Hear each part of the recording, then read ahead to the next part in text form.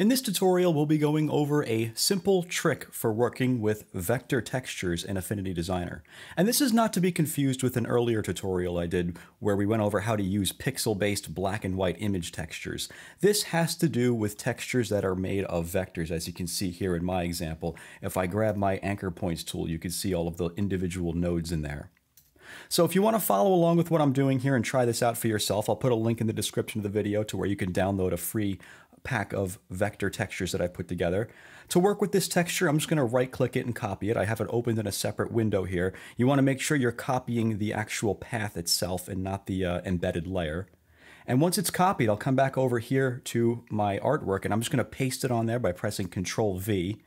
And I'm going to scale this down so it fits a little better.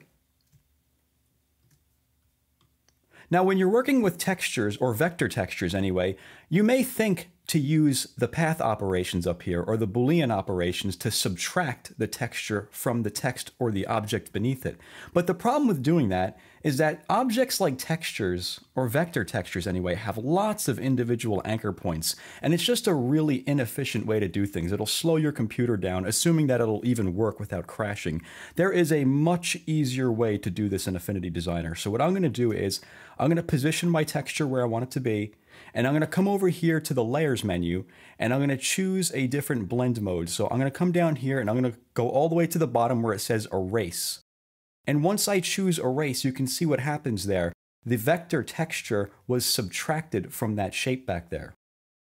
Now, the problem with leaving this as it is that this texture is still there in the entire image. So if I have other design elements that I add to this design here, let me put this on the bottom, you can see that texture is also being applied to the objects beneath it.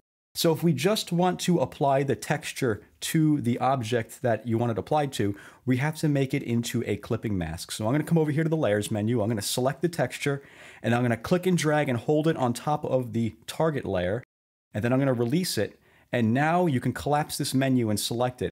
And now this has been made into a clipping mask, and now your texture is applied only to the subject, as you can see there. You can see the canvas showing through those negative space areas. So that is a simple little trick for working with textures, or vector textures anyway, in Affinity Designer. If you found this lesson useful, then consider checking out my Affinity Designer Masterclass. It's a collection of over 60 videos where I go over all of the tools and features in Affinity Designer, and I explain what they are and demonstrate how they work. Kind of like how I did in this video. We even have a private community where you can ask questions and get help from me anytime you want. And best of all, there's no monthly membership fees. You just pay $17 one time and you're in for life. I'll have some information about that down below if you want to check that out. As always, thanks for watching.